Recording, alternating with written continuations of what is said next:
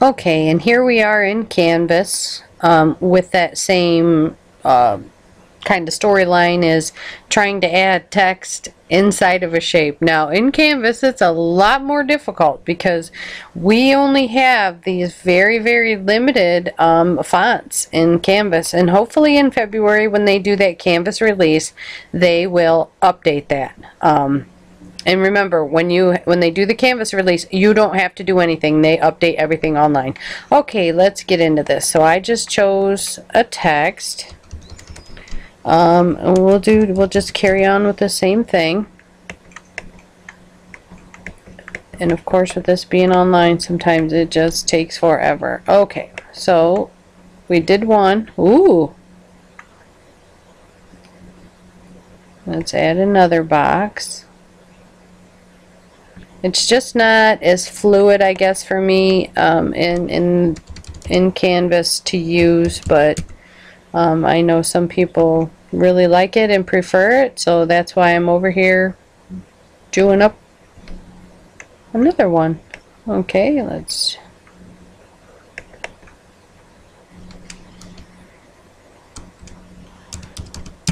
alright, so oops, I need to change it back to my little arrow there.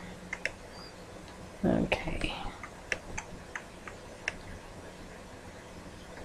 Okay. Alright. We'll grab the heart and move it out of the way. I'll highlight all of this.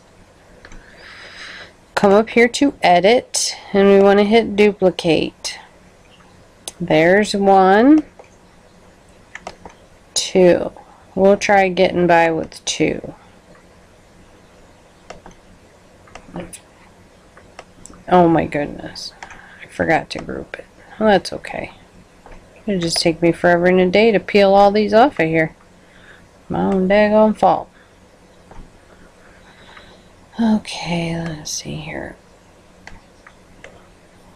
Okay, so let's just start packing these on here any which old way you want.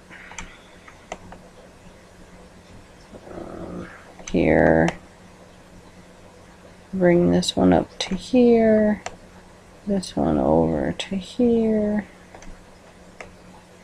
and this one over to like there. Okay, so now we'll come in and highlight it all, come up to edit, and this time we'll hit group.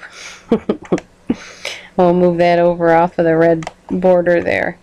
Okay, so we'll bring the heart over. Okay, just like that. And then we're going to order this, and we have the heart highlighted. We are going to send the heart to the back. Okay, let that work for a minute. Click off it and come back over here and click back on it, and make sure you capture everything in there. Come back up here to edit, process, overlap, and subtract. And there we go. And that is how you do it in Canvas with the letters and subtracting. Alright guys, thanks.